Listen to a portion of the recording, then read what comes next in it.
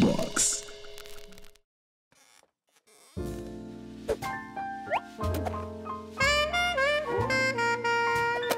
Hello, and welcome once again to Late Night Sex Talk with me, Dr. X.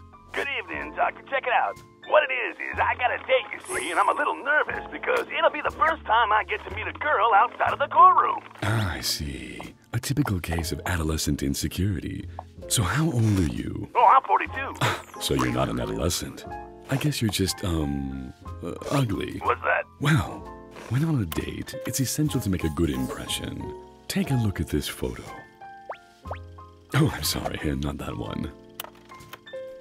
First of all, if you're meeting in a restaurant for dinner, you should gently slide back her chair so that she can be seated. I got it. And then, just as she leans forward, I jump on her and hump her on top of the table. Is that it? No.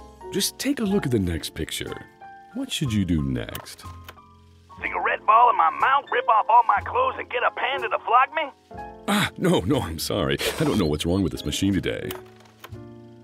Before you begin a conversation, it's polite to order a bottle of wine. All right. Then I empty it over her head and drink the wine as it comes dripping off her breast, right? Listen, have you done it? I mean, are you a virgin? No, God, no. Well, a little. All right, yeah, I'm a virgin. But I got a buttload of porn movies. I got them all on video. My dear friend, real life is one thing.